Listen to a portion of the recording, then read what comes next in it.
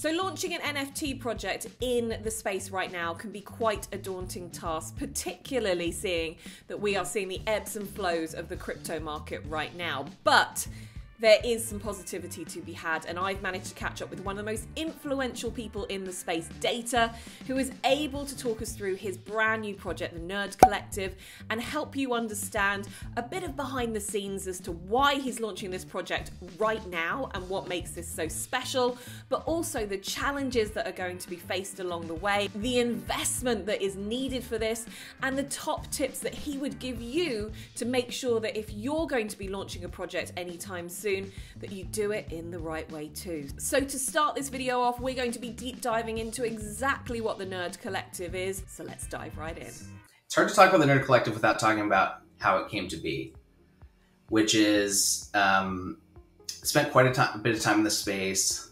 It's almost been a year, and I really hadn't found a community that felt truly like home. There's some communities I really liked, really Fame Lady Squad, Expansion Punks, V-Friends, but didn't quite feel like home. The second thing is there were some PFPs I liked, but didn't really feel like any of the PFPs really reflected who I was.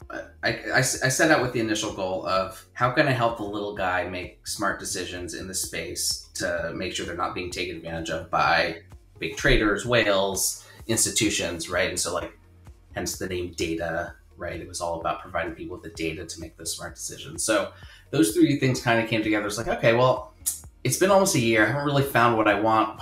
Maybe it's time to think about creating it. At the time, everyone's complaining about having a million Discords, right? So it's like, okay, well, what if we're just a project agnostic Discord, right? Where you can come in, you can talk about whatever you want. There's no set topics, but also let's bring in announcements from all these Discords, and let's bring in experts from each of these projects. And so that you can have a single place to check and a single place to be. And it wasn't really necessarily supposed to be about anything beyond just, hey, come ask some questions. Let's talk about an alpha chat on steroids, but more just about bringing together like-minded people. And then it quickly evolved, and I realized, well, there's something more here. We realized that we really like spending time with each other, and we're kind of enjoying having a space to connect and not be forced into kind of, and projects do this for a good reason. They often say, this is what you talk about in this project, and if it's not related to that, go into these kind of ulterior channels in Discord. And so people were just kind of enjoying having free reign, and so kind of all these things started to come together, and I had an idea for a PFP of what if we created art that really reflected back who the community was, right? So rather than trying to put myself in the box of oh, I'm a pig PFP, and I really like the golden brimmed hat, right? Let's do the reverse, and let's create a collection that looks and feels and acts like the actual people in the community. So kind of these things start coming together, and slowly over time, it started to be really clear. Okay, well, what do we have in common? Well, we're all big nerds, and yeah, we're all NFT nerds, right? That's the big connector. But if you talk to each person in this community, at this point, the community is a couple hundred people, they have something that they love to do, something they love to nerd out on, right? So that could be gardening. We were talking to Zeneca last week on Spaces. He was a big gardening nerd. Right. So start to, okay, wow, nerding out is this thing that everyone does. And what's interesting is while the topic that you may nerd out on is different, the process by which you go through it is pretty similar, right? So it's not just, oh, I love ramen. It's that, wow, why do I love ramen? And why is this ramen better than that ramen? And what is it that this chef did that really brought out the umami that this chef didn't? And so that process and that line of questioning could be applied across any topic. And that started to be really fun. And so it quickly became clear, the project had initially been okay, all about data. We're going to have data nerds. Then I realized no, nerds in general, it's really interesting. In fact, I actually think everyone has a nerd in them. And so, and more importantly, I think there's a lot of nerds out there who don't necessarily feel like they have a safe space to be in. And part of that was hypothesis. Part of that was that's what people were telling me. They were saying, wow, I really feel like I can come and be my authentic self here. And so started to kind of all these things start coming together and realize, okay, well, let's build these PFPs and let's do it where we celebrate different ways to nerd out. So we really focused on maybe more traditionally nerdy stuff, but could be anything, right? So we have playing the banjo or tiki cocktails or being a sneakerhead or a gearhead, right? So like all different ways in which you nerd out on your own topic and feeling like, you know, that's how you identify yourself. That's how your friends know you. You're like, oh, you're the person obsessed with, you know, free diving, and you can't stop talking about free diving or, you know, whatever that topic might be. And that's just part of your identity and who you are. And so like, can we create art that helps reflect that back and is something that people feel more connected to? So all these pieces start coming into place, and then kind of the aha moment becomes, well, really what we are is we're a Web3 home for nerds. We're a place where we have resources, a community, and utility, and eventually utility here to help you be your authentic nerdy self, to help you figure out how to make the best decisions possible in the Web3 space, to help connect you with other like-minded individuals who have kind of like similar goals and shared values, and that, you know, together, right, as individuals, it's tough to keep up with all the projects, but together, right, you know, we could probably do some damage, right? We could probably really do some interesting things, cover a lot of topics, and figure out like what is our path through these kind of rocky, treacherous Web3 waters, and you know, how do we come out the other side stronger? Yeah, and this is the thing, is that we are all nerds, and to our Web 2 friends, like I'm a nerd on NFTs and Web 3, right? But between you and I'm probably a nerd about film, and I'm obsessed about that stuff. So yeah. I totally get it. And there's a few things that you brought out. So you talked about the little guy, and I think the NFT space, and we should talk about the landscape in general, but the NFT space it has been that crypto bros, you know, those guys that have made a lot of money, and it gives it that bad perception. And actually the people who have come together from the community perspective, because throughout the pandemic, they found a home with like-minded people. It's also that space, but it's never really talked about in that way. So it's nice to have a hub with this of what you've mentioned. And I think we can all certainly relate to that in a way. I just want to ask, I suppose, as the next question, as to what brought you into the space as a nerd, and what was it? Yeah, it's like you said, right? It's the pandemic. We're all feeling a little bit isolated, maybe a little bit bored. I was looking for the next thing, and kind of stumbled through Gary Vee into NFTs. I'd followed him for a long time, some unrelated things, and just popped up on my Twitter feed, and instantly it was the most fun I'd had since like collecting Pokemon cards. And this was early days before so much stuff, and so it's like, whoa, like which V friends are going to be the popular ones, and why might they be the popular ones, and you know, let's speculate on the ones that we think are going to be kind of the ones that Gary pushes, or like, wow, he put all these Easter eggs, and it was just, he'd created this world that was fun. And I was instantly hooked. And I think, kind of latching onto one of the things that you said, and I believe this is one of the most powerful pieces of the Web3 space, is it brings like-minded people together. It doesn't matter what your topic is or what you're interested in. You're not confined by who's around you geographically, right? You're able to connect with people whom you may never have connected with before, right? So and the interesting piece is that because you're focused on NFTs, and because most people aren't doxxed, right? You don't know necessarily where they're from or who they voted for or what they look like. So it actually pulls away a lot of your preconceptions. And I find that people are so much more open and willing to connect. And, you know, I think the doxing is great, and clearly we're both doxed here, but Mm. there's something about being anonymous that has pulled down some barriers for people and allowed them to open up to others and see the human in each other in a way that they weren't able to before. Yeah. And looking at it now, I mean, you've been in the space a year, I've been in the space maybe a little bit longer than that. What's changed so dramatically for you in this space? Yeah, you know, it's hard to talk about what's changed without talking about the market, right?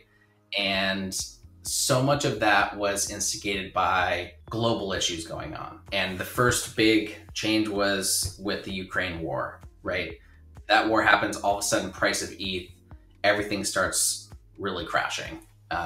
Volume on OpenSea, etc. The game changes when there isn't much volume, there aren't as many people, right? And so I think all of a sudden, people aren't trading day to day. They aren't so focused on making money. They're thinking a little bit longer term, which I think is really healthy, right? So like when you pull away some of this, the more like pump and dump type projects, or the upteenth little baby zoodle that we've seen, or, you know, whatever derivative, right? And you take all of those away, it gives people space and time to think about, well, what are the projects that really provide value, right? And that's the important piece, is like, when the money's flowing, you often think of just money as the only way to provide value, but there's so many other ways that a project or owning an NFT can be valuable, right? It could be a sense of pride, or loving the collectible nature of a project and how the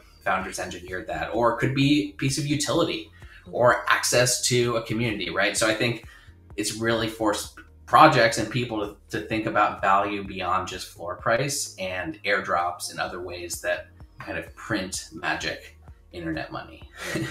And I suppose with the Nerd Collective, so let's have a look at like the timeline in which you thought, despite all of this, now is a good time to bring this out, because it's not about those traditional NFT values. Like, I always loved the fact that utility was this like real return on investment, but the definition of utility is very wide reaching, and it's adapted and it's changed. So I suppose with the Nerd Collective, it didn't matter that all this economic stuff happened, because it was about people, right? Yeah, that's a great, I mean, the seeds of the Nerd Collective were being kind of planted in January of this year, so January 2022, right? So right before the February, like, massive bull run, if you look at the numbers, bigger than any bull run we've had.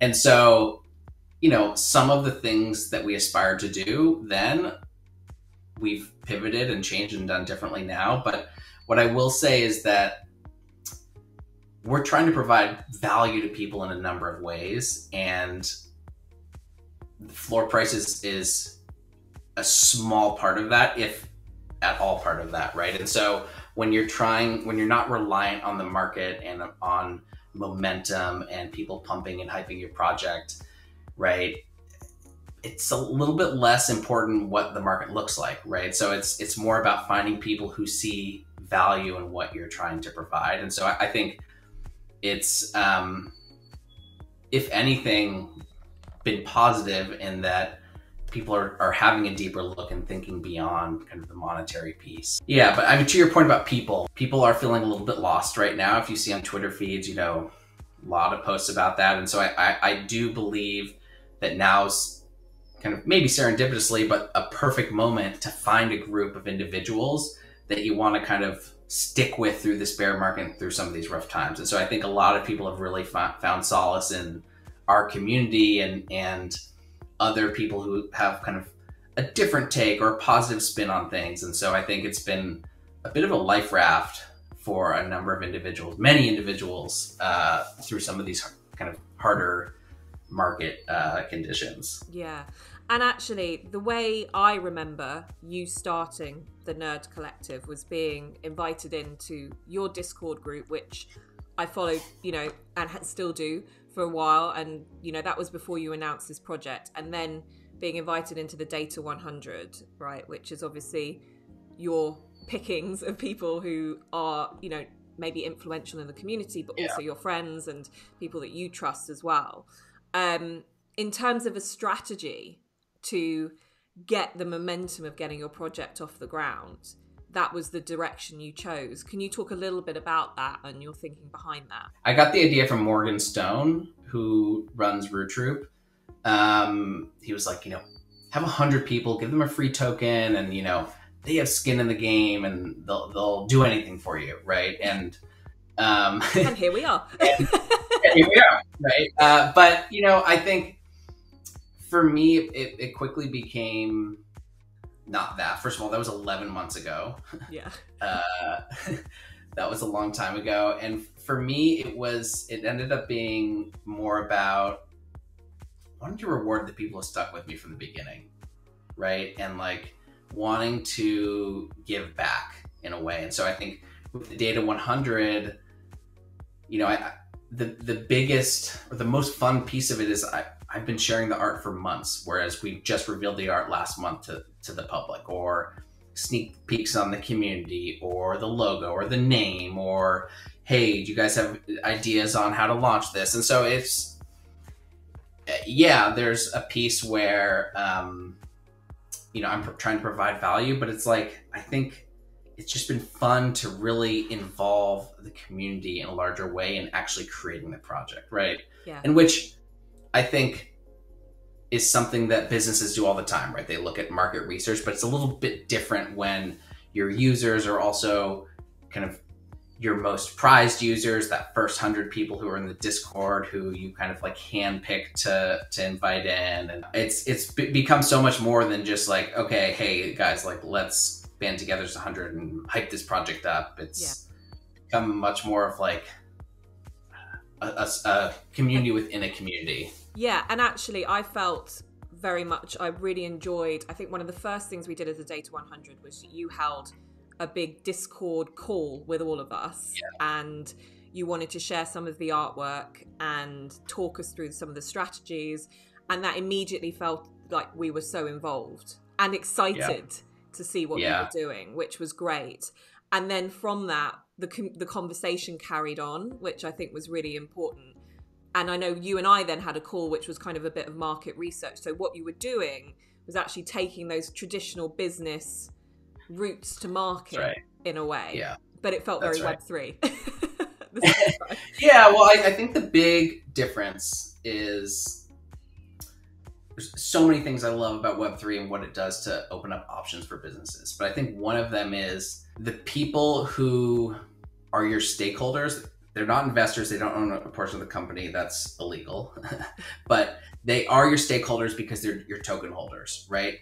And so your stakeholders are also your end users. Whereas a company like my stakeholders might be venture capitalists or Wall Street, and my end users are someone different. But when your users are also your stakeholders, it changes things a little bit, right? Like what they want to see out of the project changes things, but also your relationship to them changes. Like you said, taking something that was a little more of a traditional business tactic and making it more Web3. It's like, I think the Web3 part for me was like, this is your community, your end users and your stakeholders. And so those conversations can be way, way different and deeper, and you can involve them in different ways. It just, we're still kind of navigating what all of that means, but it was a big unlock and something that was exciting for me. Yeah. And I can see from the way that you are on Twitter, which is obviously the main platform that you're out on, still building, even though some people have sort of regressed a little bit back from Twitter and taken a step back there, that you're still pushing hard. And that's where you've built an initial community. So we link kind of what you've done as an individual and how that is building into the strategies for the Nerd Collective. Yeah. You're building on something that you've been building for a year, right? And it's not something like you can just jump in and just be like, right, okay, we're going to sell this out. Right. This has been a long time coming, right?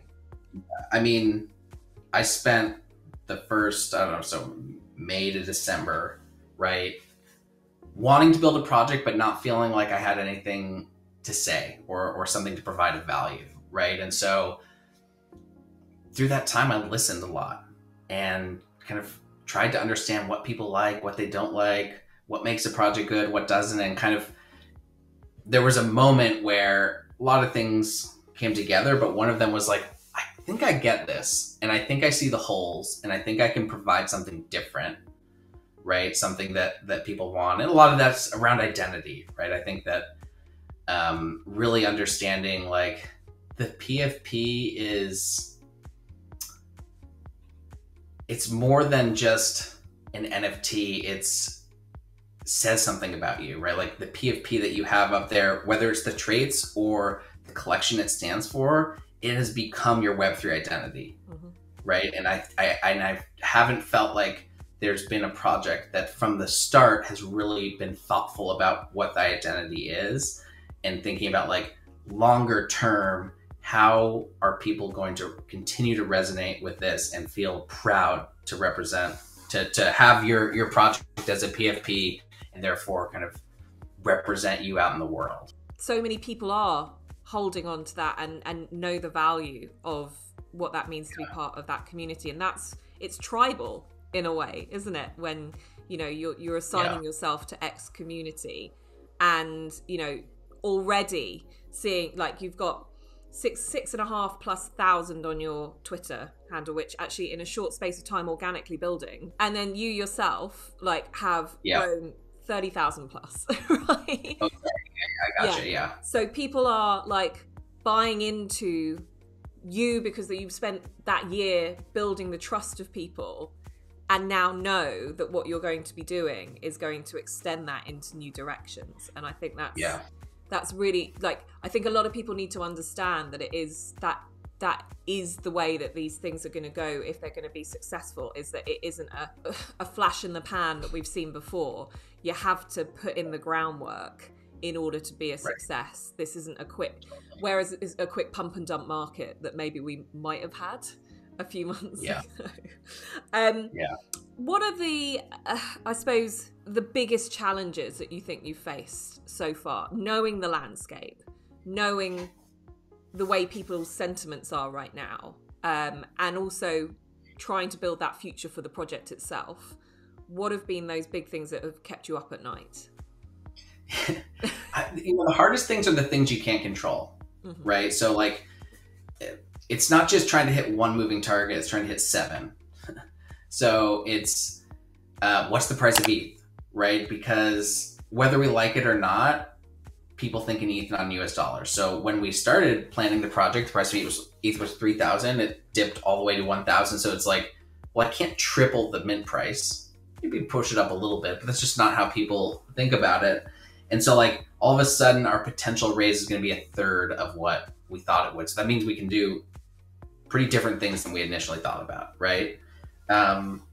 There's then just the market, right? So there are just fewer people on Twitter, right? I used to get 6 million impressions a month on Twitter. I'm getting like a couple 100,000 now, right? So, and you know, maybe that's the algorithm. Maybe there's all sorts of things. But these are things that you just can't control. And so it's like, as things continue to change, you're having to adapt and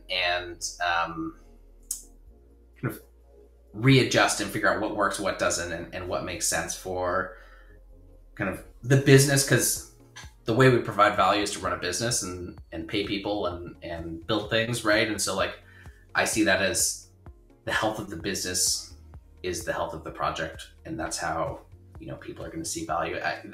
Then the other big thing is the regulation part of things, right? So work with a number of law firms at this point and people who are experts in IP and securities, all sorts of things. And it's changed a lot, right? So like since we've started, the SEC has opened up and said that they've opened up an investigation to Yuga Labs. We don't totally know all of the implications there, but we do know that, okay, well, that means they're going to come out with some sort of ruling, right? And so thinking about like, you launch the project, come out with a ruling, what are the implications for you? Like, are they going to make you register? Are they going to make you trade under certain norms? And then it's like, well, how can you not be Yuga Labs? So if they come out with a ruling, right, you're like, well, you ruled on Yuga Labs, but you can see here, like we're doing something very different. Just the market in terms of who's in the space, the market in terms of the price of ETH and demand for things, and then the legal things are just 3 kind of moving targets that you're having to hit. And so adapting along those ways has been important. So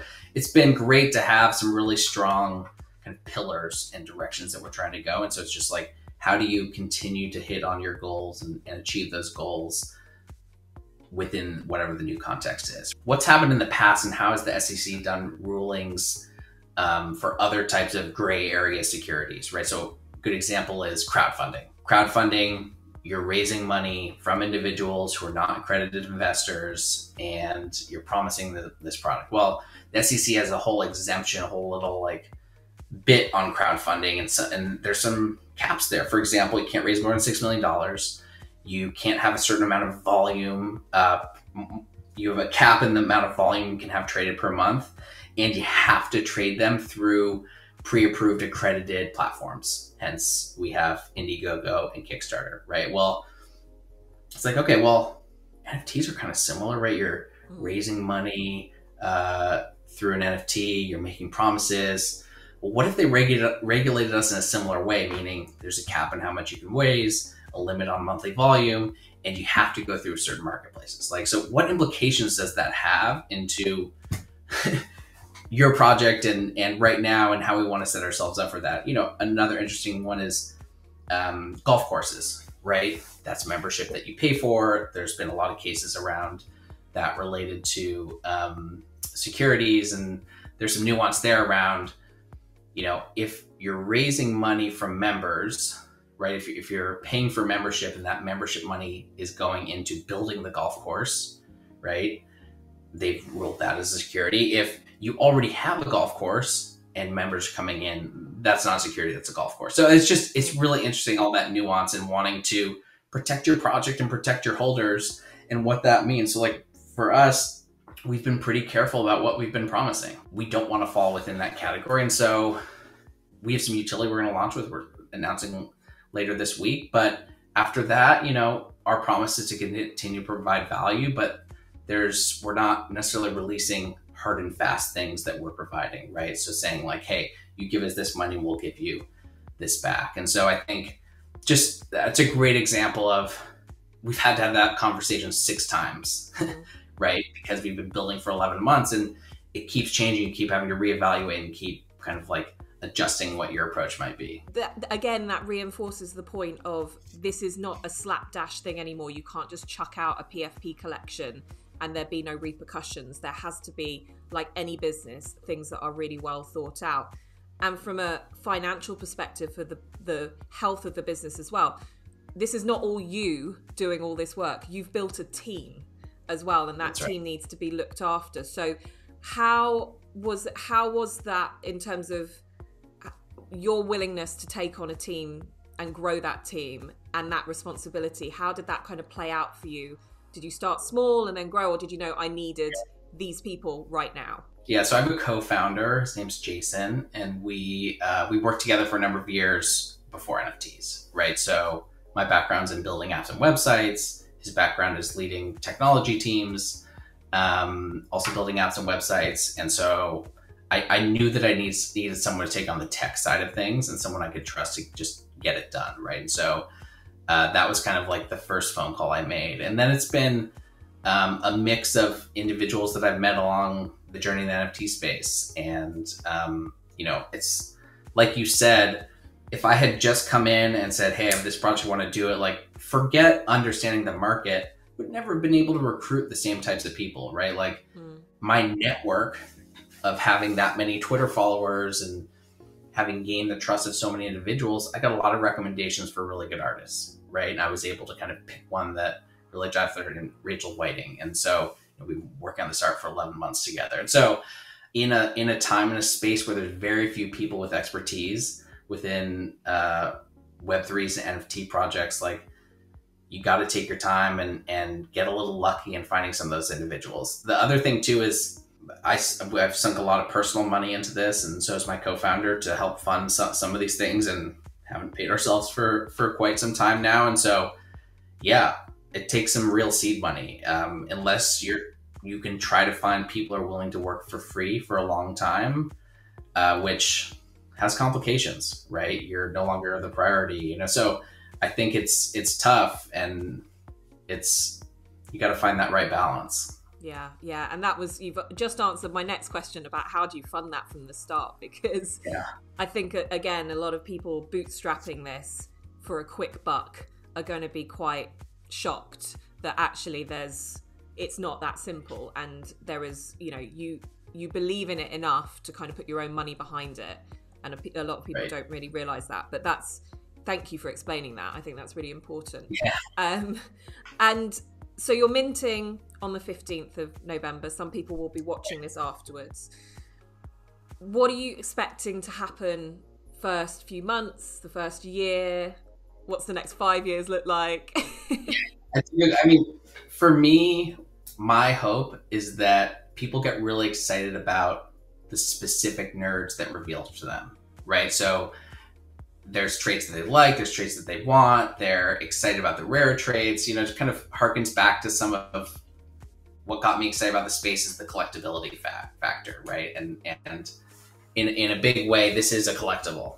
And so I think I'm excited to see that play out and see which traits people gravitate to. And I've released a lot of the art and people have seen a lot of the traits, but then you realize, oh, there's only 27 of that one. Like, wow, not only do I like the look of it, but man, does that say something about that, you know, the rarity of that. And so I'm just excited to be on the other side of that. I've been, you know, for many projects, been the holder and the buyer for that, and had a lot of fun kind of trying to figure out which tokens I want, which ones I feel connected to, which ones do I think are going to be rare, and just seeing that from the other side is going to be a lot of fun. And so I'm hoping that's kind of, you know, the first piece there, because that's so much what this is about, is like finding a token that you feel like speaks to you and represents who you are and that you feel proud to put up on Twitter. After that, I'm excited to figure out and continue to develop new ways to provide value. We've done this a treasure hunt type of thing where initially I designed this treasure hunt to identify individuals that had been with me from the beginning to reward them. So similar to the Data 100, but I'd hit 10,000 followers. I was like, man, you know, there's a long time between now and when I have an allow list, right? I'm getting a lot more followers, but I want to recognize the people who followed me to date. And so started to be like, okay, well, how can I identify the followers that have been with me for a long time? Like, oh man, there aren't really good tools for that. Well, what if I put out a treasure hunt and ask questions that only the followers who have known me for a long time would know the answer to, right? So the first was just, what did I used to call myself, which was Data Lady. It was a name given to me, but only those who had been around early knew that. And so like, that was one way, and it quickly kind of evolved into something people just have had a blast doing, really loving all the comments and people talking about like, wow, this is the most fun I've had in the NFT space. I really, you know, enjoying this. And part of that is like, I built some really fun hunts with some awesome clues and games and all sorts of things that you have to deal with. I've built AI bots that you have to interact with and say the right phrases to so they give you answers, right? But part of it has also been that we've shifted it to more of a team event. So you have a group of 5 individuals that you're working with. And it's fun to see at the beginning, those people may be random individuals, but they've become some of your closest friends throughout the months as we've gone through phase and phase and phase of this treasure hunt. And so really facilitating some awesome connections and seeing people connect with each other. Now, we're taking the hunt to a new level after launch. Not going to talk that much about that because that's the mystery is part of the fun, but super excited for that component. And then of course, excited to build some things and really unveil utility in some of our roadmap. Yeah. So, you know, 5 years, it's a good question. You know, I think one of the things I've learned, and as we've talked about, the space changes so quickly. Right. And so I don't know where we're going to be in 5 years, because who knows what the market's going to be, what the legal ramifications are going to be, you know, who's going to be around. And so it's all about having some plans and some larger goals and direction you want to go, but really adjusting even weekly if that continues to make sense. And if there's new information out there that you want to adjust a certain way, or the thing that you thought was going to be valuable, all of a sudden someone else is offering for free. And it's like, well, let's not build that. There's already this tool that does that. And so I think it's just going to be a fun exercise and a fun journey as we just have a little bit of money also to pay individuals and to bring in a larger dev team and to do some larger, more well-funded efforts. Yeah. Say it again. Some cool stuff, like to do some really cool stuff. No, we're excited. Yeah. You should be, because what it sounds like to me is almost like this is full circle, right? So you came into NFTs because you love the collectability, you love the buzz and the fun of it. And although the market has done this, you're bringing, through the Nerd Collective, us back to those things that you loved about this space. And that's where... Because that's exactly right. And I think that part of that too is because I think that people forget that that's one of the reasons many people came into space in the first place, right? We've gotten so lost in chasing the money that we forgot that, yeah, the money was part of it. And you know, you thought that you were going to make a couple $100 or a couple $1,000 to go out to dinner or get a new iPhone.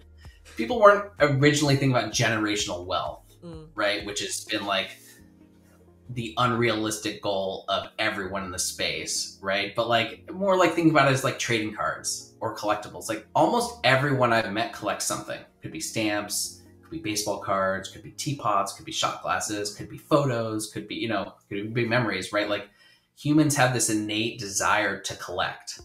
And I think that we're going to see collectibles and people's love of collecting kind of really come back, like you said, full circle, and shine a little bit more over time. And we see that with Reddit, right? And other places who are labeling these digital collectibles, which was how we always described it early on, right? This is like, think baseball cards, but digital.